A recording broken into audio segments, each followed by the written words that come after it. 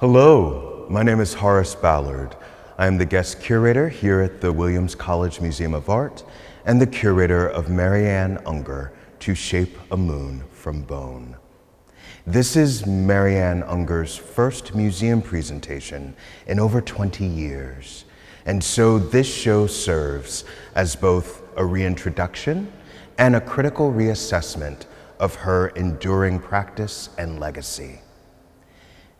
The exhibition is accompanied by Mary Ann's first ever scholarly monograph, and I remain so thankful to friends, mentors, family members, students who gave everything from newspaper clippings to her passport so that we can now understand in the 21st century her incredible networks and the intricacies of influence across her time in New York, in Berkeley, at Mount Holyoke College, where she attended for undergrad, and the wider world.